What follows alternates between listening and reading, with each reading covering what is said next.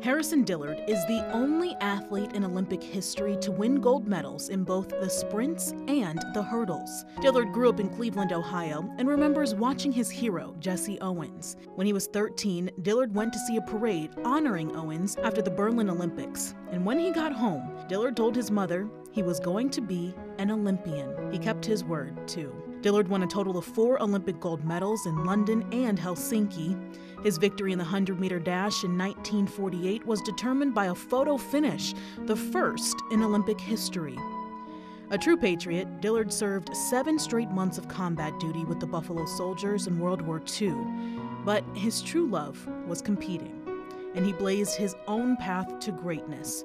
World records, NCAA titles, the Sullivan Award, which recognizes the most outstanding amateur U.S. athlete, an Olympic Hall of Famer, and of course, those Olympic gold medals. Now, Dillard was so skinny when he was a kid, his nickname was Bones, and that stuck with him his entire life. Dillard died in 2019 at the age of 96 as a track and field pioneer and a true American hero who broke barriers.